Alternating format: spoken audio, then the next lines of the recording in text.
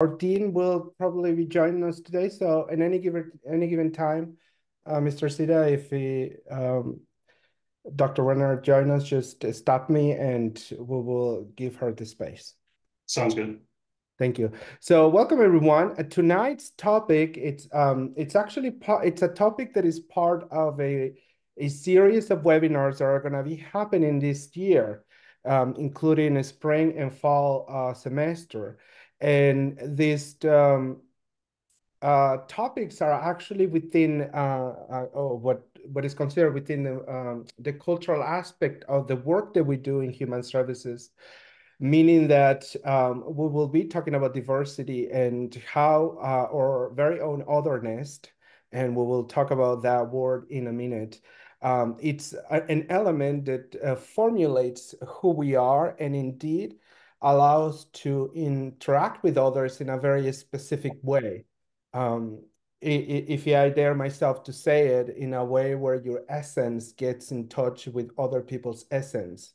And it's so important for us as a human service providers that to understand that whoever you are and all the composition that is behind you, including your ethnicity, your experiences, whether those experiences are traumatic or not, your experiences during childhood, your family dynamic, your family values, your very own values as you continue growing, do play an important role in the way we serve others. Um, more often than not, we receive the signal that we need to suspend our beliefs and our values in order to help others so that we can become, in a way, a tabula rasa, totally clean without anything. This is what we call in philosophy an apogee. You suspend your knowledge a priori, which includes your totality, as a matter of fact, in order to allow the other to manifest, to allow the other individuals to share who they are. Um, I, as an opposition to many of my colleagues, believe that suspending everything of who you are is an impossible task. I don't believe that that can be doable. What I do believe, however, is that as we continue in this field, as you continue to go into grad school or becoming actually a clinical counselor, or psychology, or social worker, or whatever you are going to do in your master's degree, as you continue, one of the key elements is to continuously work on yourself to understand who you are. So as opposed to believe suspending everything from who you are, I believe in understanding that totality so that you know when that kicks in the moment of serving others. Um, this is so important because this is from where bias start evolving. So when you begin understanding who you are and where you're coming from, including, like I said, your experiences, values, belief, your transgenerational transmission of values and all that, what happens is that you become more aware of your own bias when serving individuals out in the community.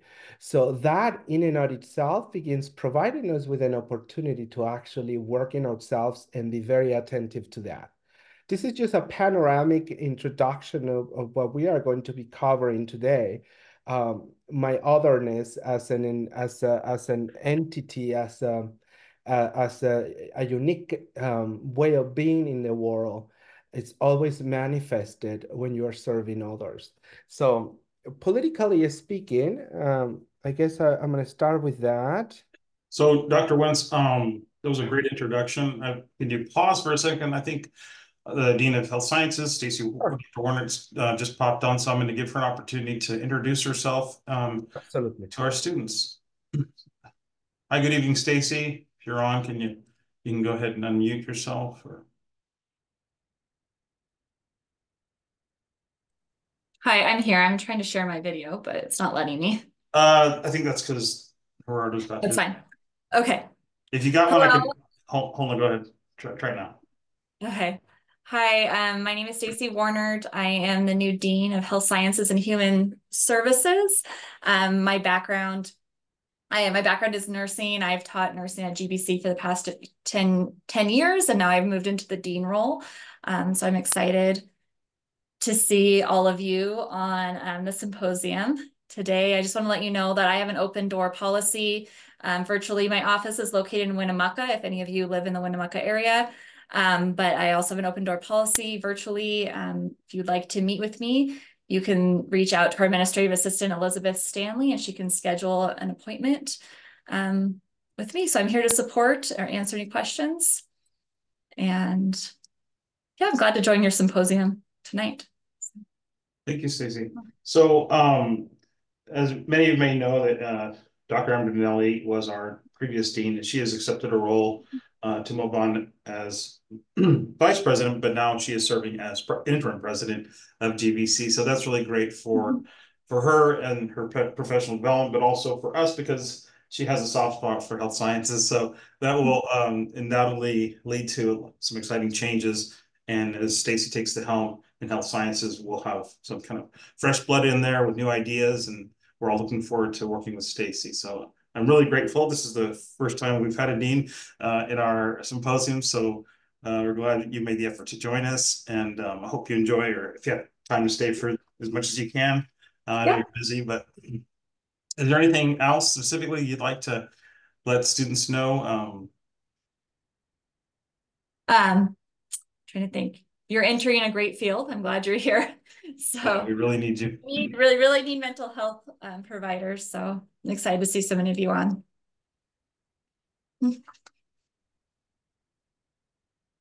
Great.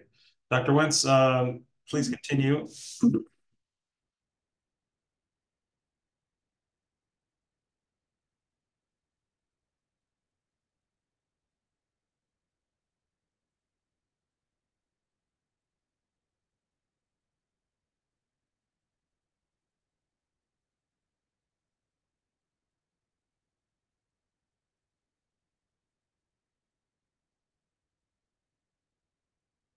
Oh, oops, my bad. Let me.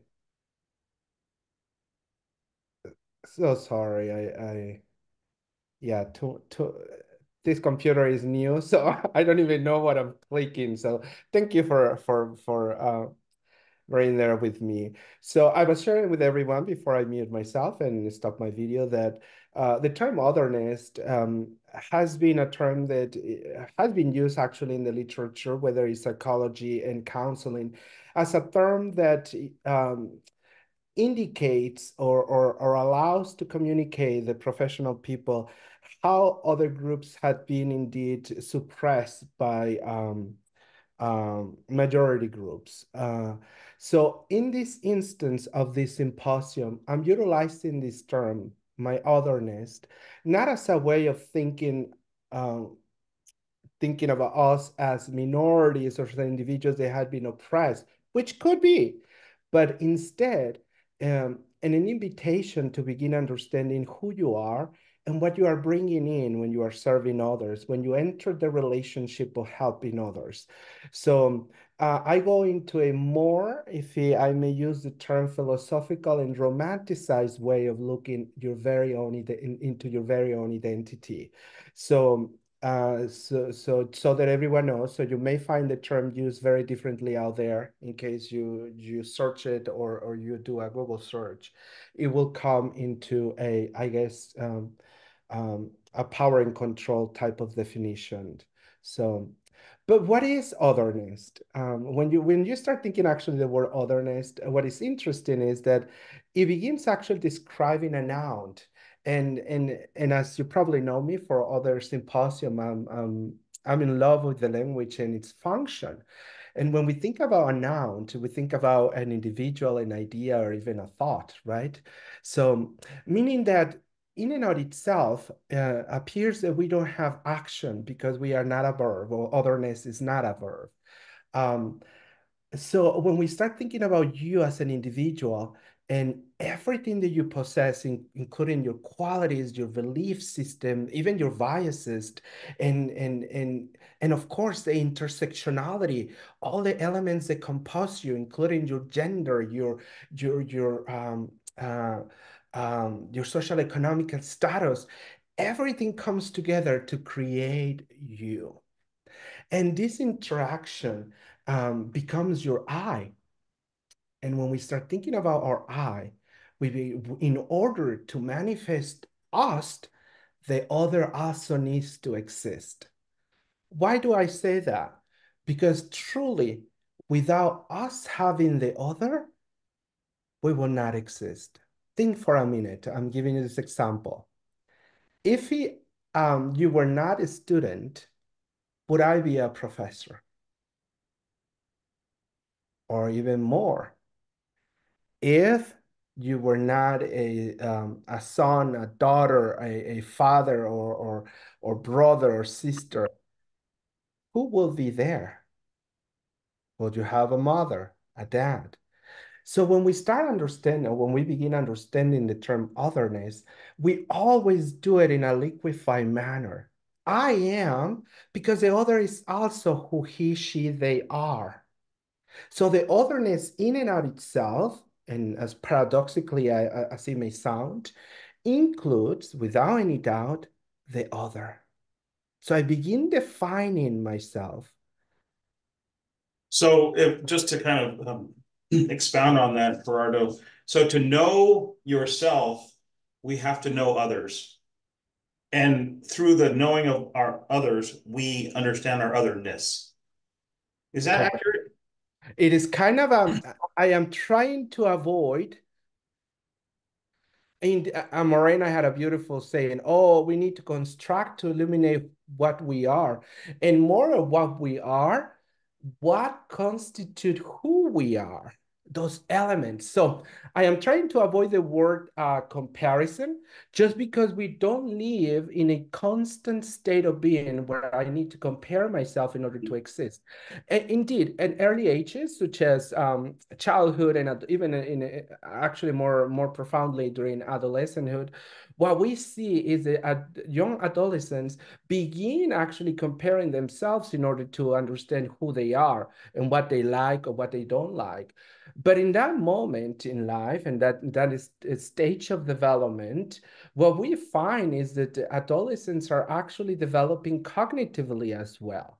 Meaning what? That there is not a lot of content there yet that can be processed, or even more, that their complexity to think about who they are is not there, namely a reflective skill where they can say, well, I like this and I like that because I am just this way.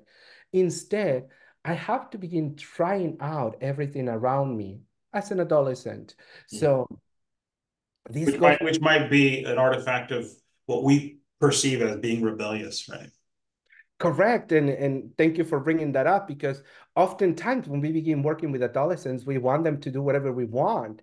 And without considering that it is actually uh, a tormentous process for adolescents to figure it out who they are. Mm-hmm. And yet here we are saying, you need to do this, you need to do that, you need to act in this particular way, right? So during this particular phase of development, understanding who we are actually anchors into our blueprint, which has been already there from 5 to 7.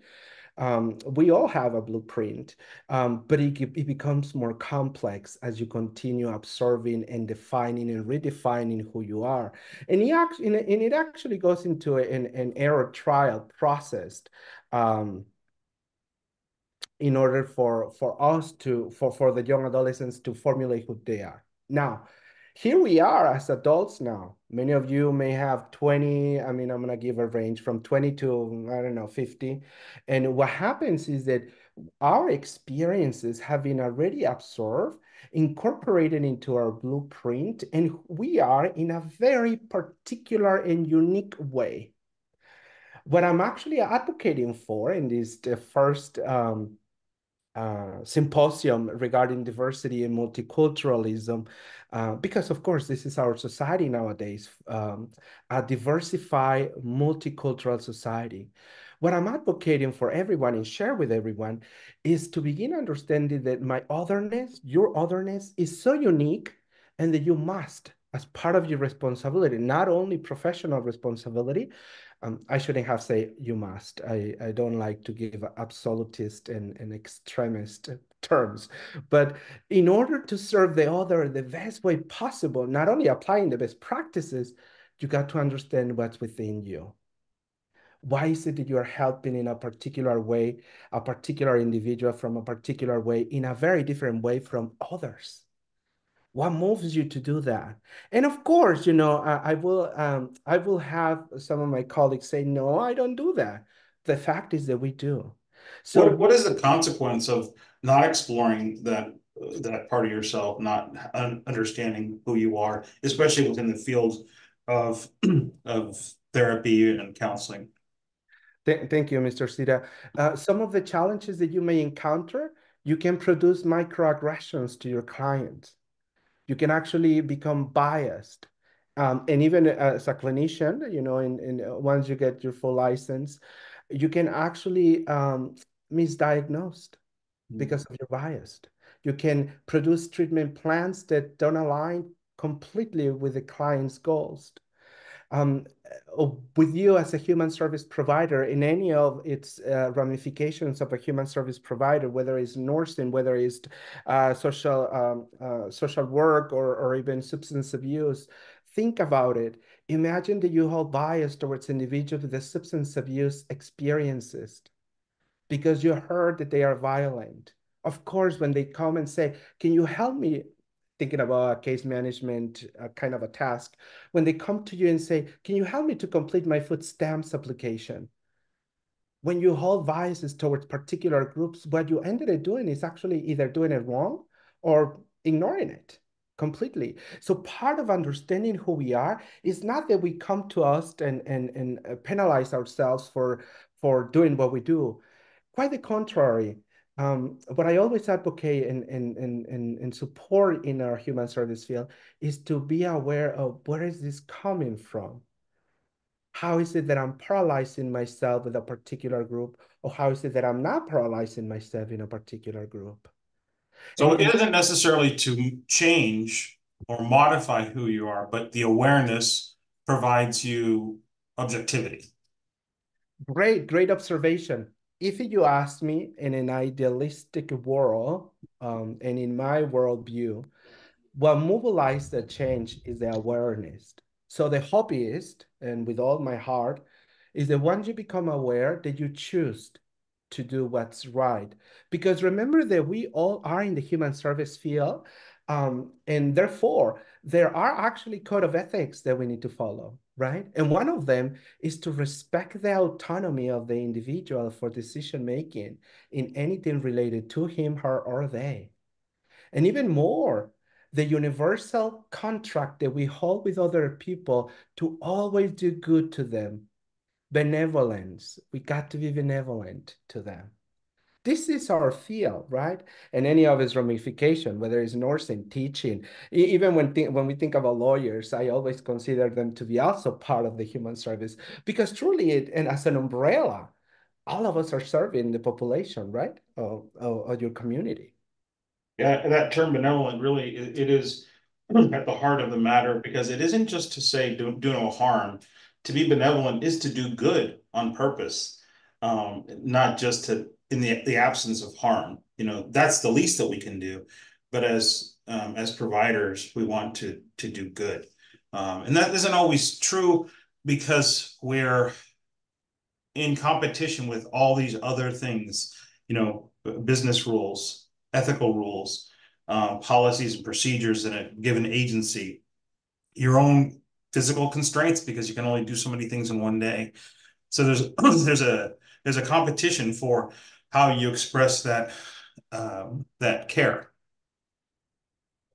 And once again, part of the invitation is not for us to judge ourselves, because truly, if we do that, we are going to utilize more energy. The entire purpose is for us to become aware. What is happening within me? Am I actually creating more hurt to people, or is it that I'm serving and helping them? So whatever decision you make, even if you say, well, I'm just going to continue feeling this way, even if you do that, I profoundly believe that you have already acquired a certain level of awareness that will continue to mobilize you to think more and reflect more. So going back to the term, otherness as a noun, it's an individual, thought, ideas, and if I dare myself to be very romantic in terms of how I see the world, it's actually also your soul, what's within you, what moves you, what's the fuel of your daily motivation. So your otherness is constituted not only by everything that you have inherited from family, friends, teachers, even thinking of, the other day I was just thinking how powerful the words of the teacher in early age can be. You call someone, I'm gonna excuse my language, you call someone stupid and they go in their life believing it. So that formulates a part of who you are. It creates an internal limitation. So imagine how powerful it will be for you to go back and begin reflecting. Why is it that this is happening to me? Why is it that I'm responding in a particular way to a particular experience, or even more? Um, why do I treat people from this specific group, from this specific socioeconomical status in this specific way? What's part of me that is doing that? Of course, when we think about ethically, we are always called to do the best we can, and not to hurt people, for sure. Any questions about the term? Yeah, so there are a few comments here, and I'll just speak them to Uh-huh. you so you can respond to them. Um, Madison posed a question: to be aware of worldly values, other cultures and beliefs, we are aware of others, of us, and those around us. Mhm. More of a statement, but I think she's getting the gist of it. Beautiful. That's the idea. So what do we have when we begin understanding who we are, everything that we carry with us, and plus we interact with others? We create a mutual us when we engage in a therapeutic or even service provision process with any individual. This us is no longer just I will do you because I'm the authority with the knowledge. This process then becomes we are modifying each other in the moment that we are interacting. Yeah. As a matter of fact, if you think about it, you and I are interacting in this moment. Your comments provides ideas. My words provides particular responses internally or even thought. Even if you are multitasking at this moment, there will be keywords that will link to you when you hear them. And even I'm gonna even go further. Even my accent can actually be thought producing, thinking, oh my God, maybe you are thinking, where is he from? Right? So the idea of even subtle occurrences or phenomena that may happen in any given interaction with people can indeed impact who you are. Even if you say, no, it's not doing anything to me, indeed is doing something to you. What happens is that we are not accustomed to notice it.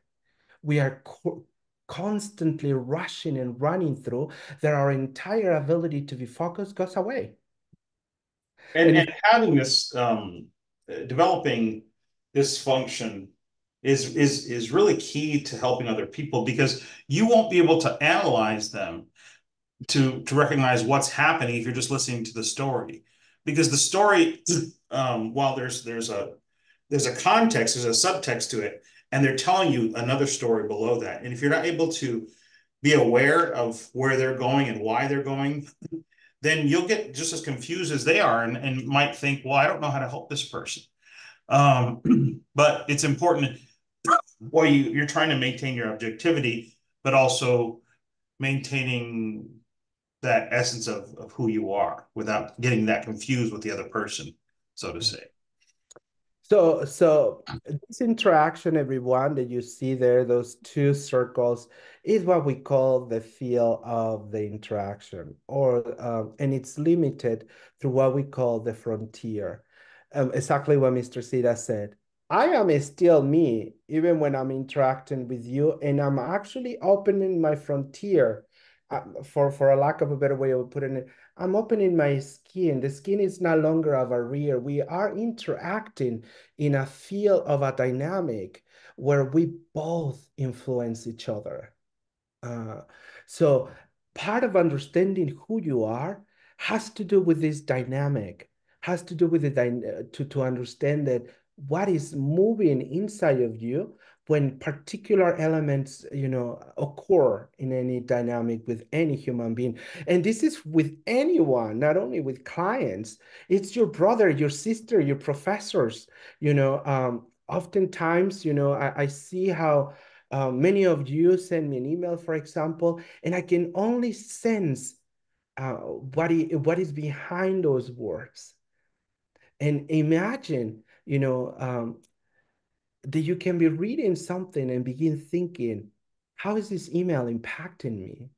What is it producing inside? Right? Imagine you writing the email to anyone thinking, what would I produce in the other? By by indeed giving my entire self in those sentences. Because Yeah. you're So, and rather being reactive, Mhm. you're kind of engaging in introspection, like, wait, wow, this is really like it just, for example, this email is really activating. I feel, disrespected, anger, whatever the emotion is. But rather than going straight to reactive, you start to think about why, Mhm. and that thoughtfulness can lead to deeper awareness. Absolutely. And like I said at the beginning, my entire hope is that awareness mobilize your entire self for a change, if that's indeed something that you would like to do. Um, Great. Thank you for that, Mr. Sita.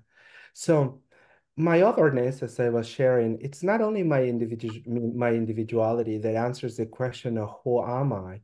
What do I believe in? What is my stand on a specific topic, such as LGBT, ethnicity, political views, religious views, even in spirituality? Why do I stand on? What do I profoundly defend? What is or what are my views on people's well-being? I like putting that one there because when we begin serving people, we have a tendency to impose our values. We are quickly telling them what to do because this is what we believe. So if someone, for example, comes and asks for help, and you say, well, I cannot help you, but I need to call 911 because, of course, or paramedics because they have to come and get you. And then this individual tells you, wait, I don't have insurance and I don't have money. In your mind, you are actually imposing the values because this is the way you see health. The well-being of the individual is extremely important. But for that individual, that is not the key. For that individual is how in the world I'm going to pay the $700 right to the hospital.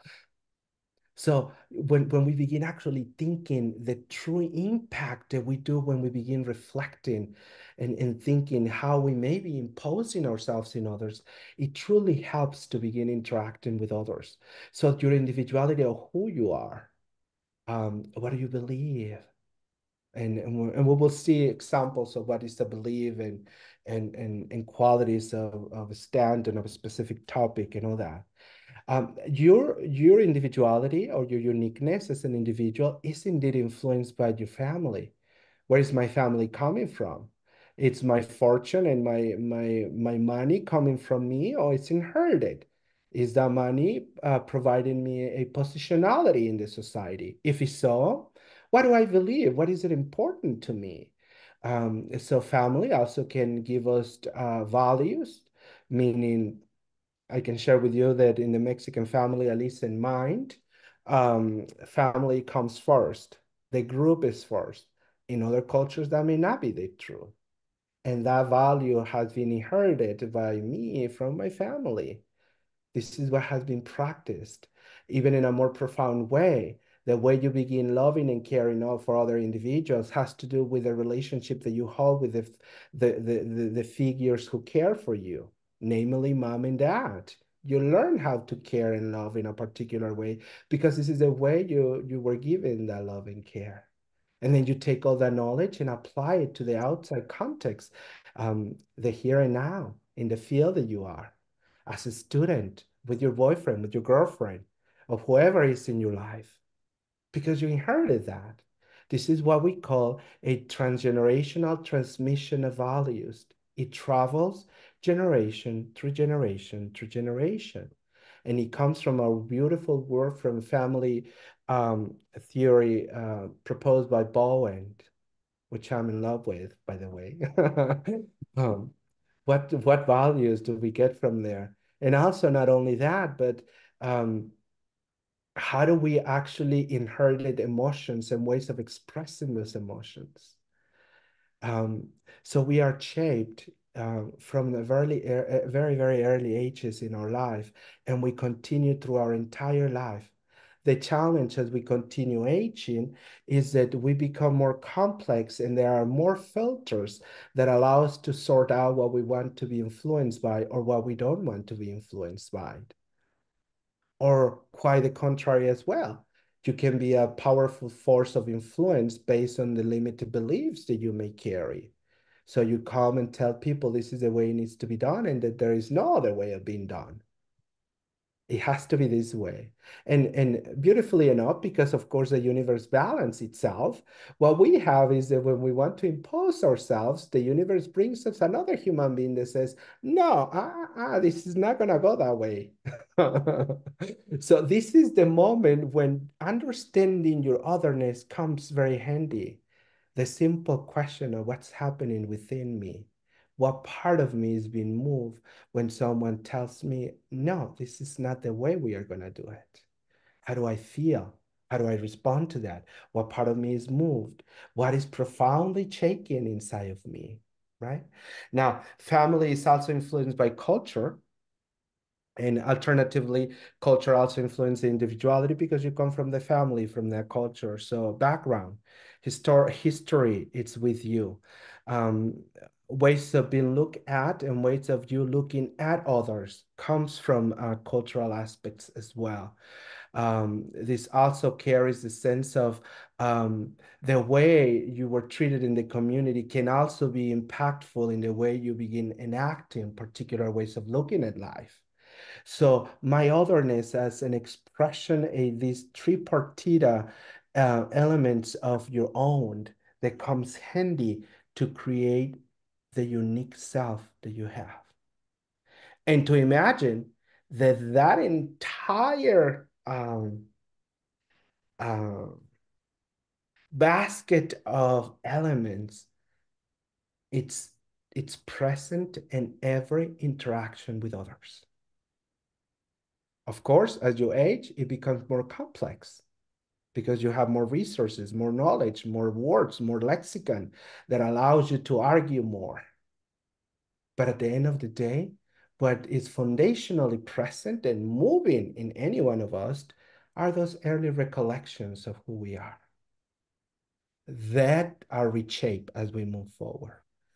Any questions? Let's see. Yeah. What happens if you don't know your family background, though? Or in other words, what if you don't know anything about your own culture?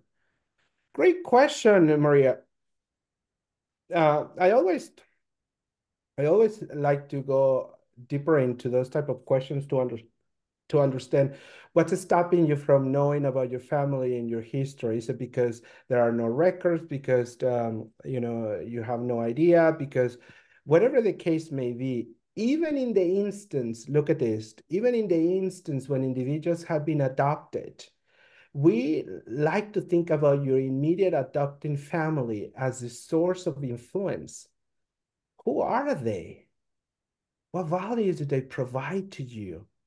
Which ones are you enacting in the present time? So there is always elements that you can learn. It does still require a lot of responsibility and a lot of work to begin understanding who we are.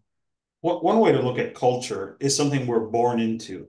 So you might say, okay, well, I have adopted parents, but you are born into a culture form. You are born into a society. So even if I was adopted by, let's say didn't have parents and I ended up in a Japanese orphanage and some Japanese people adopted me, I would be born to that culture form and it would shape me.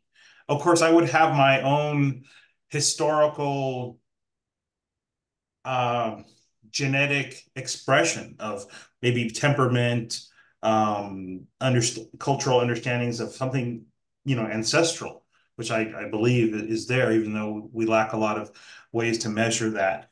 But we see it all the time in transgenerational trauma, and it's not just trauma that's transmitted. There's other things, values and attitudes. We know this from when animals or even human beings react to certain natural forms like snakes or I don't know, sharks or something. There's an instinctive reaction to these things. I don't think snakes react to snakes the same way other animals do because they have a different experience, right? They are the snake, they are the predator, or they can be. Mhm. So I think if there's a question about who am I in terms of culture, or who am I in terms of heritage, if you have a question there, explore it. And then you get, and the beautiful thing is that humans are the things that don't have to maintain their form. We can transform ourselves into whatever we like. Uh, And Maria, just to follow up with your comments, I do notice that this particular topic appears to be connecting with you in a quite different way. So this is very important, and I would like to recognize that to you because this is how we start actually learning. What is about this topic that makes me ask this question, or even when you say I don't feel like, well, it will be great to explore what's stopping you, right? Not here, but in your own time. What's stopping me? What will happen if I learn more? Would something change within me? Or would I open up my door to understand more? What will happen? It goes back hand in hand with the idea of openness and willingness. Not often it's an easy process, but it will pay off as you continue exploring more and more. Beautiful. Thank you, everyone. You're welcome, Maria. So when we understand my otherness and its importance, so what's going on with the relationship in a therapeutic setting? Even if you are a clinical case manager, or if you are just providing psychoeducational work, or if you just work as a teacher assistant, whatever the work, or if you are in your service in the hospitals providing nursing work right now, uh, what's going on we know in me and what I do for the others, the importance of your otherness in the relationship with others. And I don't know if you have actually investigated this before. I don't see a reason why you needed to do that, but I just love philosophy and I spend a lot of time thinking about things that I just like. So when we think about relationality, and this idea that I am because the other is, this is not something that I came up with, okay? This is actually an an African proverb that is practiced in the communities of Africa. I am because you are. Obutun, simple. Ubutun, I am because you are. and this reminds me of the concept of Martin Buber, the I thou. Mhm. Absolutely. Borrowed from the African culture, by the way. Most likely, right? Yeah. Uh-huh. Yeah. So imagine when we begin connecting at that level, you are listening because I'm speaking. I am reading your comments because you are manifesting yourself. And still yet we both interact in a way that is unimaginable. I don't want to go into this quantum language and its power because of course that's a different topic, but we indeed interact in ways where we can only coexist at the end of the day. There is no other way of doing it. So I just wanted to share that beautiful quote with everyone. So self-awareness, what is it? We often actually talk about self-awareness, but I love how clinicians and professionals, they always say self-awareness. But what in the world is self-awareness, right? So I enlisted a few questions there that kicks into the elements that are very specific for each of us. How do I see myself? What we call the concept of self-image, right? Who I am. Look, I'm Dr. Wenz. Well, what if I remove the title? Who are you? Well, I'm just Gerardo. And who else is Gerardo? Well, I'm the son of Maria and Antonio, my parents. And who else? I'm also a colleague of Oscar. Ah, we begin formulating multiple relationships from one relationship. What needs do I have? What do you need at this moment? Even when you are listening to me, are you tired? Are you paying attention? Are you distracted? Are you driving back home because it was a horrible day at work? Are you on the screen listening to the concept of awareness? You always need to be asking yourself, what do I need in this precise moment, not tomorrow? Well, right now I just need to get water. Okay, that's your awareness. And look, very physiological awareness. I'm thirsty. I'm gonna get water. What values do I possess? And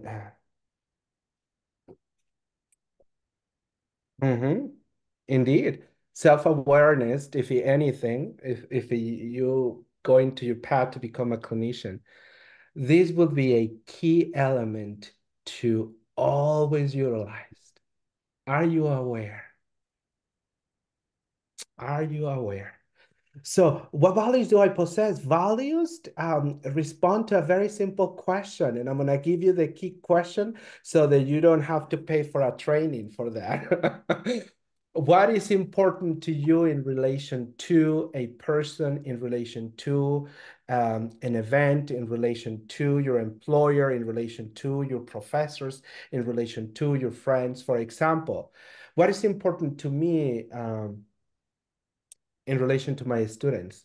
Well, what is important to me is to continue offering my students a different way of looking at the human experience. So sharing a new way of looking at life, a value that I have. Do I go and impose it in you? Well, I have to share with you because you have to come to this symposium. I may be doing that. But I always am very careful in understanding what's happening. So how do I feel? What are my emotions? What emotions do I experience? What is it that I'm feeling right now? What is manifesting in my body? Do I feel anything actually going deeper? Yeah, I'm angry. Yeah, I don't like what you're saying. Or, that makes complete sense. I'm understanding. I feel comfortable. Ah, good. Absolutely. Absolutely. How do I see? How do I see me and see others? Observation, descriptions, examples, facts. How do I see them?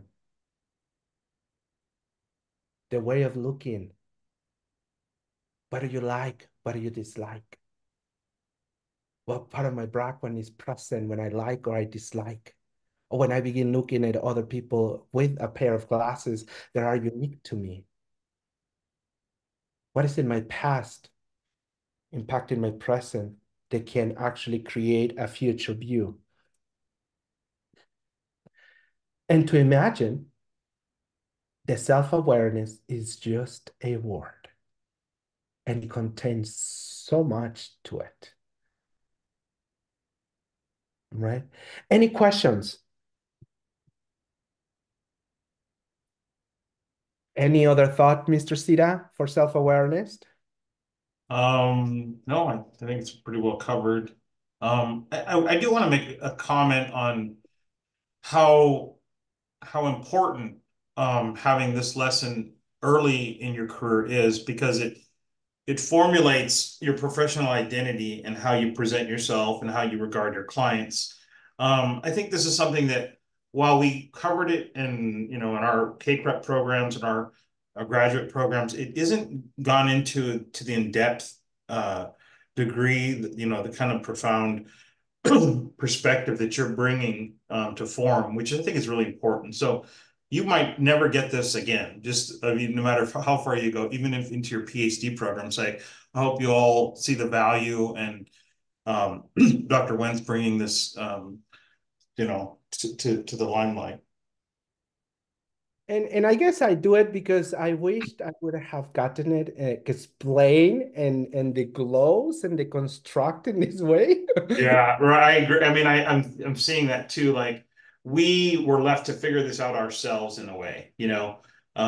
It was kind of glossed over, and then we started to realize, well, this is really important when you get into the field. And then, it's almost like a mismatch where you've got to learn something that you should have learned before when you're in the field. So yeah, I agree. So, as a way of providing you a panoramic picture of everything, the how of to get to know who I am. Look, I inverted now the sequence. Because they are, I am. And of course, this goes back directly to the idea that I heard everything. I learned everything. Every single meta program inside of you, it's being created by others. It's been given to you. So family, we talk about our society, community. This is what we call micro and micro systems influencing you. Now, your responsibility and a high level of responsibility in terms of understanding you is developing your awareness. Do I carry bias? Who do I don't like to work with? Or who do I hate? Why do I hate these people? Or why do I like this person? Or why do I don't like this person? Your values, what's important in the relationship, your beliefs, we will see them in a minute. Your worldview, you probably have positions about what's happening or what will happen in society. And that way of looking at life is indeed in direct connection with everything else that you have been influenced by.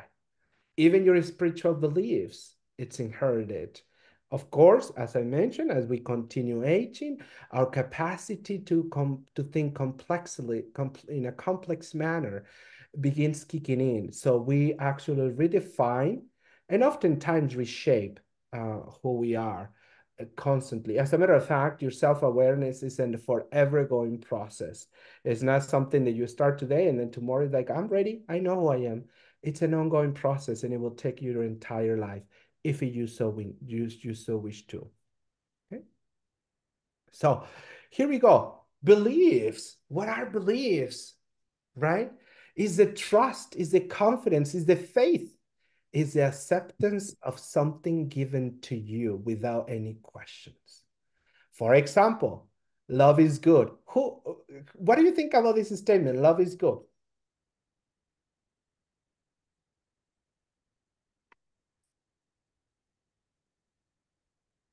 Beliefs, right? Is it? Is it truly? Is it? Might depend on your relationship status. Mhm. How about this belief? Who probably practices beliefs the most? You should help others. We do it right in our entire program is the idea of helping. It's there. So that belief guides part of what we do. Because if we wouldn't believe in helping others, guess what? We wouldn't be here. Or you would not even be here because this will not be the field, right? Giving is better than receiving. I love that one because in its very nature imposes a limitation. Giving is better than receiving. If I give myself completely, it will be better than receiving. But guess what?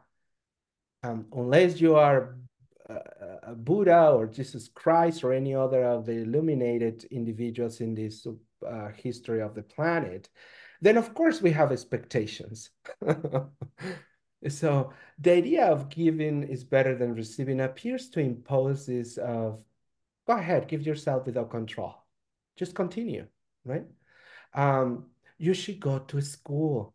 I like putting that there because oftentimes, especially when I work as a school counselor, um, this is what we are training young minds to think. You need to go to school in order to be successful, in order to have a good job. But guess what? I have students that are driving those heavy machineries in construction. They make like 20,000 more times of what I do. So it's a belief that we support in a society. And why is it important that we notice it? because we give it for granted that it is true. So I trust it. So I confine my entire ability to understand that based on those beliefs. And therefore, I accept them as they are. I don't question them, right? Any questions?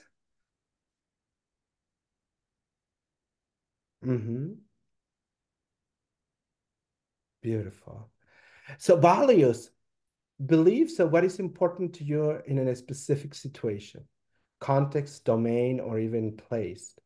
What is important to you as an individual in the relationship? I don't know, for the easiness, I will say your boyfriend or girlfriend or your partner. Well, I like my partner to be generous. That's important to you, so that's a value. Or I like my partner to want to have kids, so family is a value I have.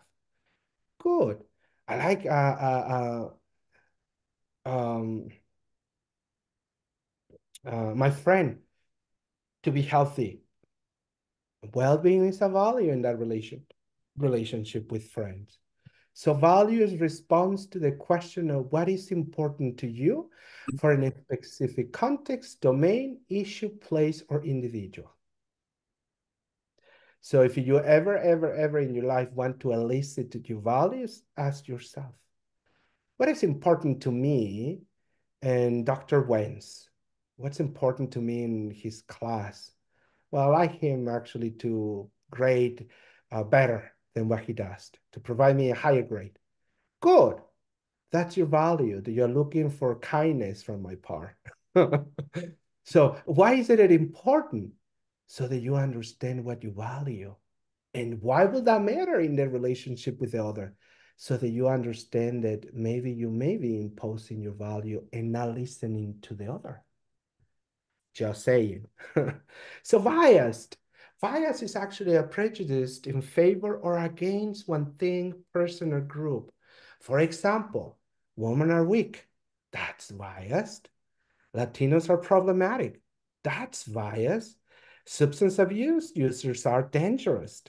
Very biased. So bias is this idea of I'm in favor of or I'm against. Why? Well, it really doesn't matter. It just I have inherited. I learned that. Society, family, community, everyone surrounds me. This is what they believe. Therefore, this is what I practice. I think it's also insidious because it's communicated in a way that isn't necessarily direct. They don't they'll it's implied in lots of different ways by people's behaviors, attitudes towards whatever bias. Um, and so we almost are programmed in this way unconsciously. As we're being brought up as children, we're told stories, we're told we perceive the attitudes based upon the older folks' attitudes and the way they regard people or things. I did want to address this comment from Madison where she says, I feel like sometimes trying to find the ultimate unbiased perspective towards everything will eventually come to block it in one way or another. And it's kind of scary to accidentally have this biased perspective with no true understanding of how to overcome it. So when I read that, I think maybe a relaxed attitude of curiosity towards the other is the best way to help you understand. When I travel to different places, especially different countries, different cultures, you start to see your own bias as an American because we're in the ambience of the American culture, the American experience. And we start to see, oh, they do things different here. Oh, that works out pretty well. Um, and or just interacting with people on the street or in cafes or restaurants, wherever you go.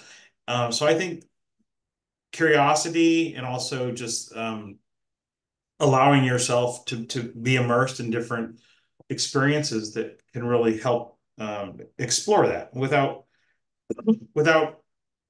trying to having to feel guilty about it. I don't think that's the point of it. Um, anyway, I just wanted to make that comment. Please keep. Or just to add on, Madison, um, unconscious or conscious bias are not excusable.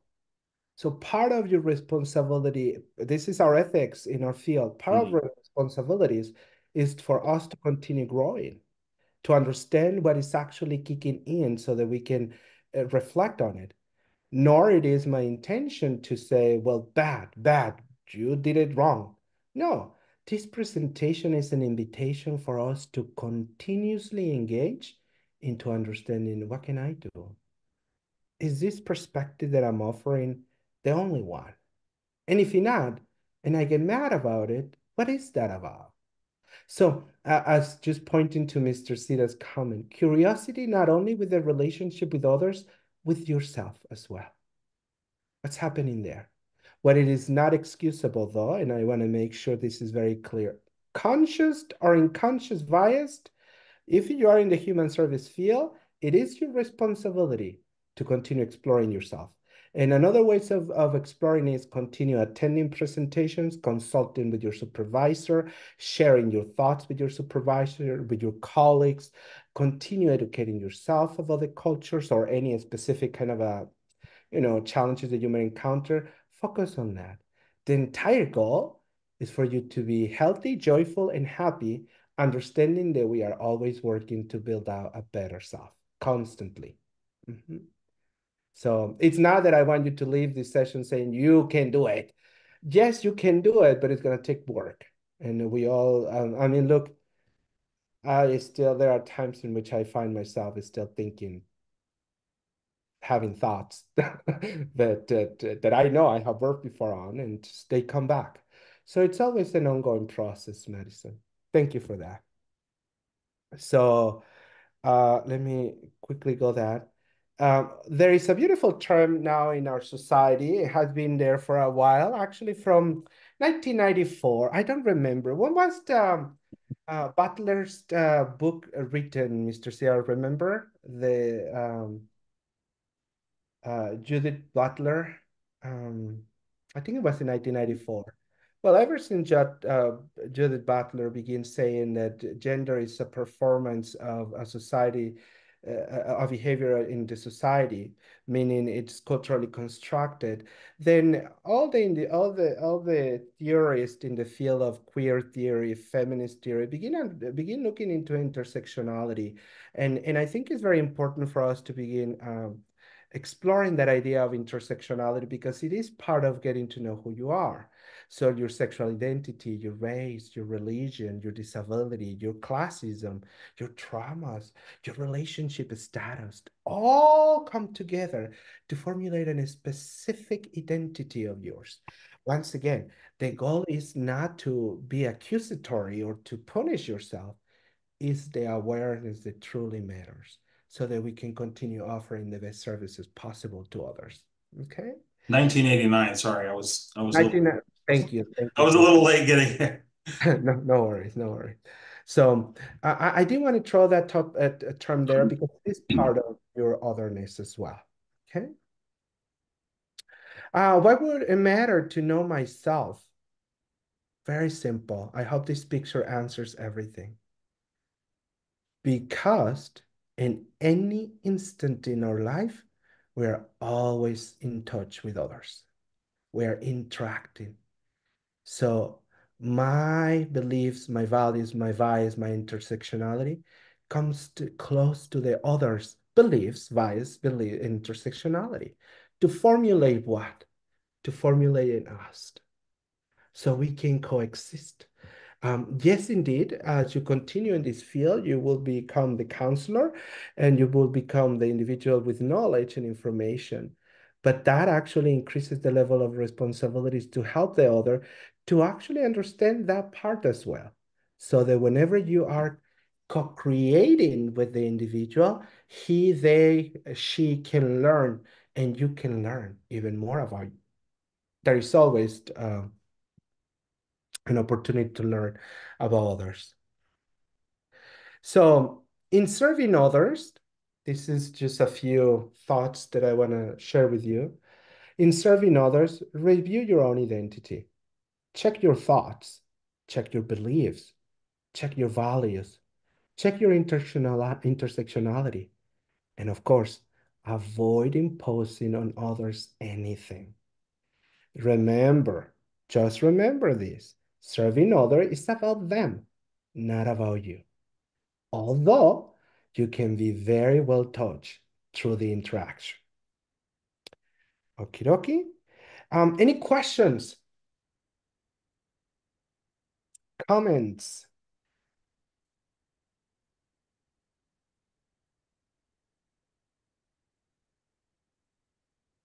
No questions, no comments? Let me go back so I can see everyone.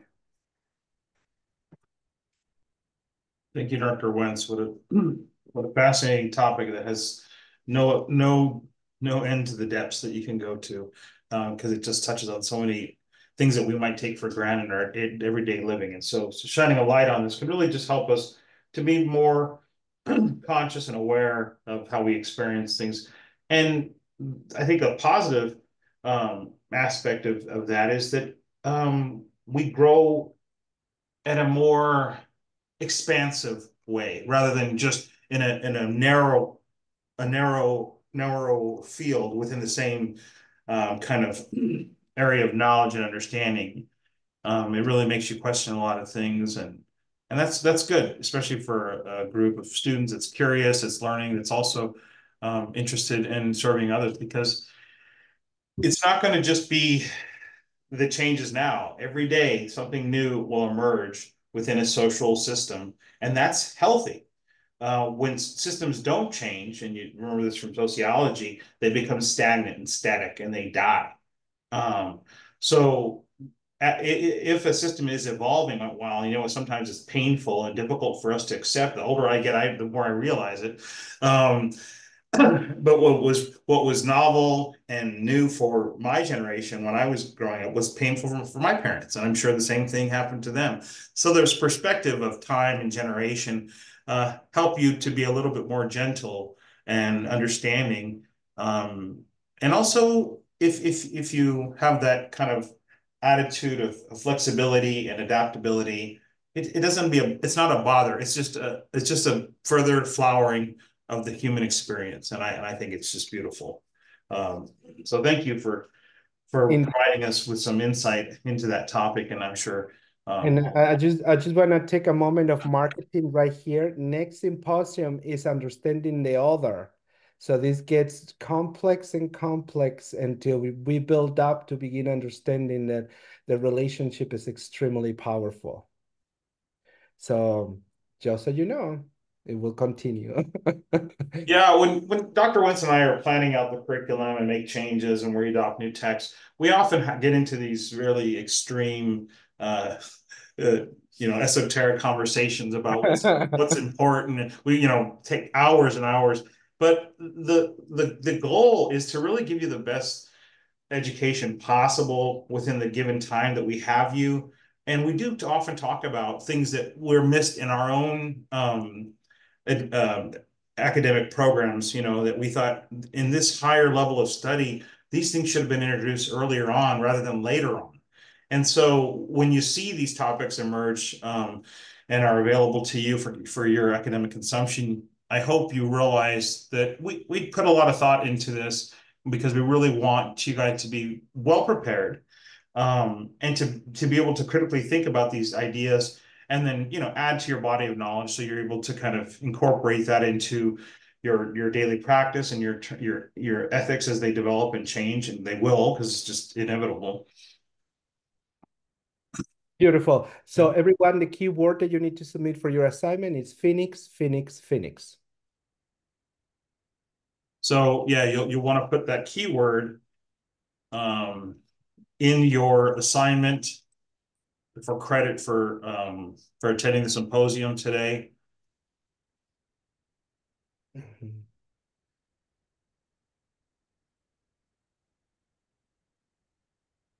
Yeah, that's we will beautiful. continue developing more, and we will continue engaging in these discussions more. You pull it in 3 times. Phoenix, Phoenix, Phoenix. We say it 3 times so you remember.